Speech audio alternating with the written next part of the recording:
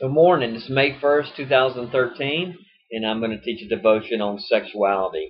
I just want to encourage you, for whatever reason that you've come to this video to listen to this, that my ultimate goal in everything that I do in my life as a Christian and as a pastor is to help people learn how to love God and love people more.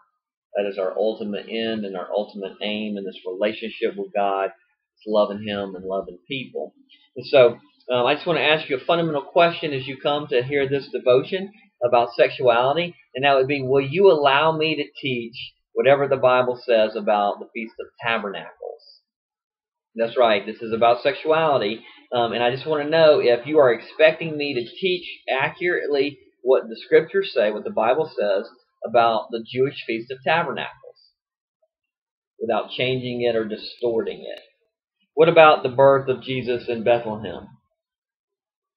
When it comes Christmas time, we read Luke 2, and it comes from Micah 7, a prophecy in the Old Testament. Can I teach about the Christ and His birth and the expectation, and finally when He comes, about what the Bible says about Jesus' birth? Just to be accurate. All right, so can I also teach what the Bible says about murder and stealing?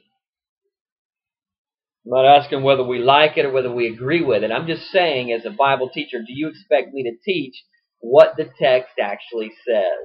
Because as a Christian, with my norms being set either by my family or being a non-Christian, and my norms being set by my family or my culture, I become a Christian, and then all of a sudden I got to determine if this is God's Word, will I hear it for what it says and then have to deal with it in my life? But will I come to the text saying, I believe this is God's Word and that I should understand what it says? So, likewise then, when it comes to sexuality, are you willing, am I willing to hear what the Bible says concerning this issue? Concerning purity, concerning discipline, concerning the parameters, how I can express my sexuality and how I should not express my sexuality. I have to be willing to ask the question first, do I really want to hear what the Bible says about this issue? Now, how I deal with that after I hear it, okay, that's another question.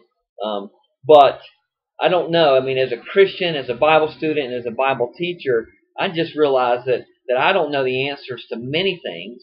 I believe that God has spoken into this world, and the main way that He gives me words or instructions or teaches me by His Holy Spirit is by His Word, by the Scriptures, by the Bible. And so I come to the text trying to figure out, what does God think?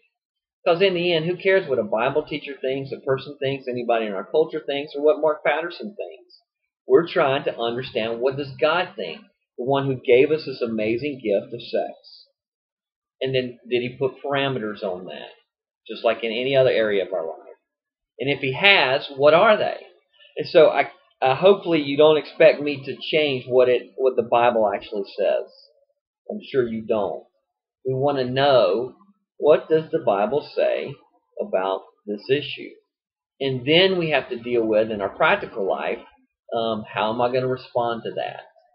So I don't think we should fault Christians or people who really believe in certain things in the way that they live their life, because they're basing it on the Scriptures and what they think God has said.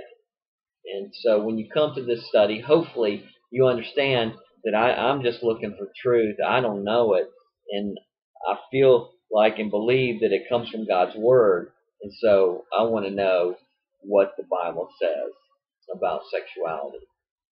And as I find out the answers to this, in the end, it's just going to help me to love God and love people as I'm obedient to the way He says I can and can't express it, with discipline in my life concerning this area, and then how that blesses and my relationship with especially my spouse and all the people around me, as I live within the confines of what God created for this amazing gift. Thanks for listening.